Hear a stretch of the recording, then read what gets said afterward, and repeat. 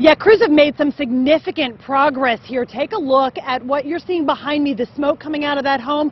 Just a short time ago, there were some significant flames. Let's take a look at that video. We saw the flames shooting from the roof here. This is in the 200 block of Sunset Drive. This is in Lower Burrell, and you can see that New Kensington is here as well as Lower Burrell. Lots of crews have been battling this fire for a little over an hour, hour and a half at this point.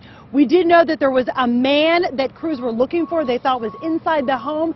They realized not long after they got here that he actually was not inside his home. But crews do remain here on the scene. As I mentioned, made significant progress.